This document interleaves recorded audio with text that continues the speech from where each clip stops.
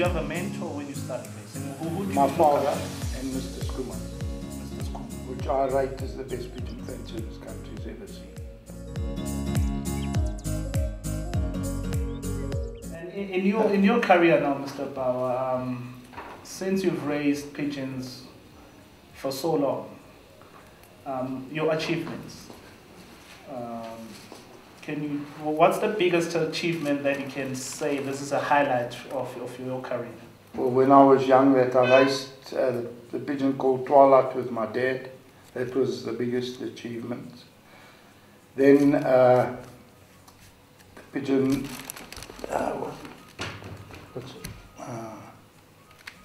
gold medal winner there that myself and Jan raced. Golden Princess. Yes, Golden Princess. She was a highlight of my career too. And I'm a 5-time winner. My one pigeon, I call him the 5-time winner. He also was a great pigeon. But they're different good birds. But my highlight of my career was to win the Fed averages and second in the Union averages twice in one season, competing in 2 strong organizations. Yeah. In one season? Well, in one season being first in the one and second in the other. And then when I flew, that was with Jan Schmidt. And when I flew with Paul Pedro, I was first. We were first in the Fed average, averages, second in the Union averages. And on my own, when I was a lot younger, I think I'd won the Union averages 4 times in about 5 or 6 years. And then we were nearly 600 fanciers. And in that Fed and Union? Yeah. It was, no, then it was 600 just the Union. Just the Union? Yeah. It was right up to Springs and all. Yeah, it was, Union was very big those days. I see. And the amount of money you'd get from your winnings, or how did it go? The money part of it was always very small. Yeah, it was, you couldn't take it home and say, buy furniture or something. No. So it would be your... It was more, it was the drive of the sport that you flew for, not for money. And getting to that point, Mr. Bouwer, I know most fanciers don't race for any, they race for achievement, but it's more within the person than want to... The will to win. Yeah. The will to win. So has it always been like that with you? Always been like that. Wanting to win and enjoy it. Yeah.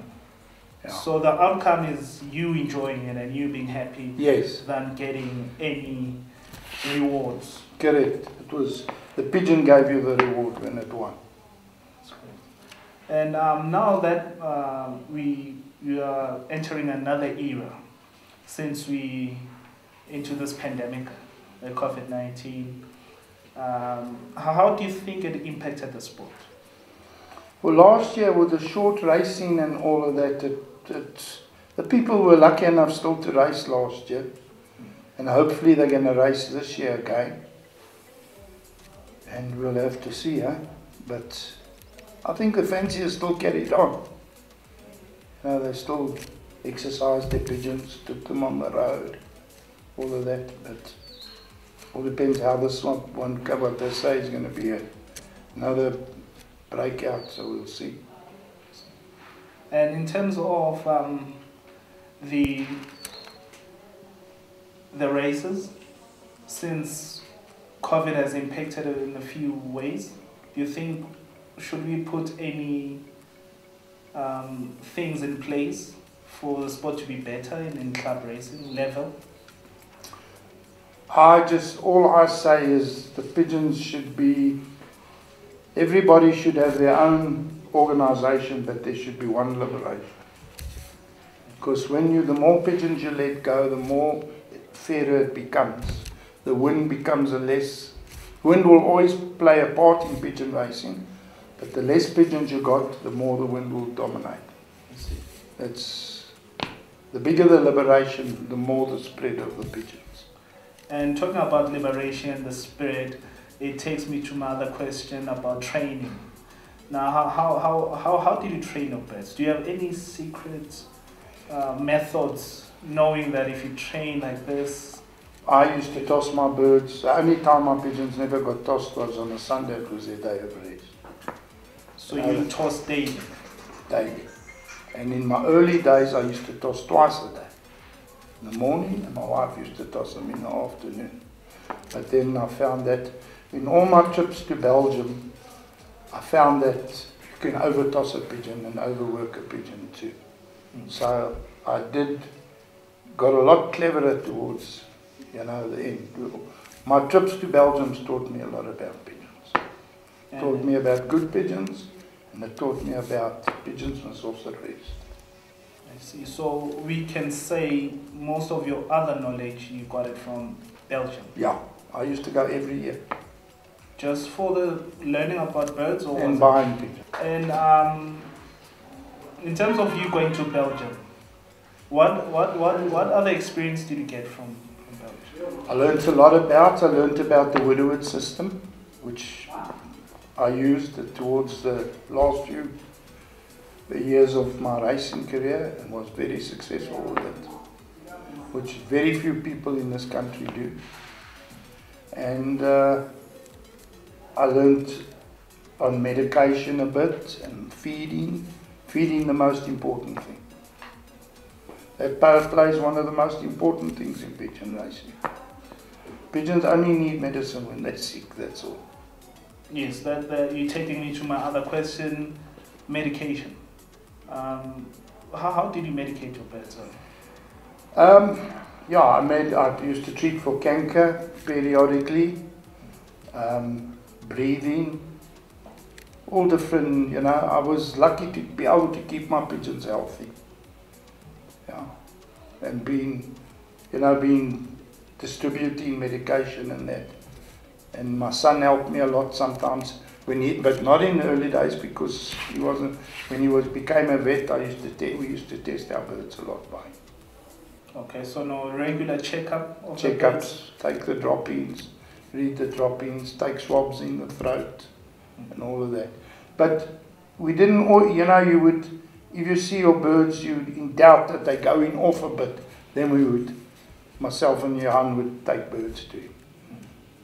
Johan used to take them. I was at work always. And okay, and then for an upcoming person who wants to start racing, what would be your advice towards people who wish to join the sport? My advice to them is don't rush out there and collect pigeons from everybody, because it doesn't work like that. Try, befriend, as I say, a good fancier, and if he wants to help you, listen to him and get a pair of pigeons, Jan, a pair of pigeons, people that you can trust, you're going to learn to trust and build them up. It's not easy to do that. Let's see. And as Mr. Bouwer, are you open for any fancier to come learn from you? Or anybody can come off. Open cards. And besides racing pigeons, you've mentioned that you distribute medication, food. You also distribute that. Can you tell us more about it? Yeah, well, it's the Ronfried products that I'm an agent for, the Shavita, and the Van Robe's food. That and I'm negotiating more agencies now at the moment. And where does one find you if they need to order food, a bit of medication?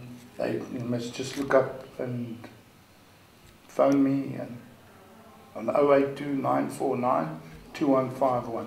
A lot of people do it already, plenty. Fancy. From the whole country. They phone all the time. All right, do you have any closing remarks? My closing remarks is, for anybody coming new into the sport, is to, as I said in the beginning, don't go out there and get pigeons from everybody. Select a man, trust in him, and build up a fancy and try and build up a stock loft of pigeons, and you're going to make mistakes, you're going to also make, and be selective. Selective, don't take nonsense, and don't keep a lot of pigeons. As you heard from Mr. Bouwer, his advice, if you are a fencer, you want to start racing, there you have it from the man himself, many years into pigeon racing. And thanks a lot, Mr. Bouwer, for your advice. I hope that young stars out there will take your advice. Thanks for watching. Do subscribe to our channel, Pigeon Duiwe News, on YouTube. Like and share. Thank you.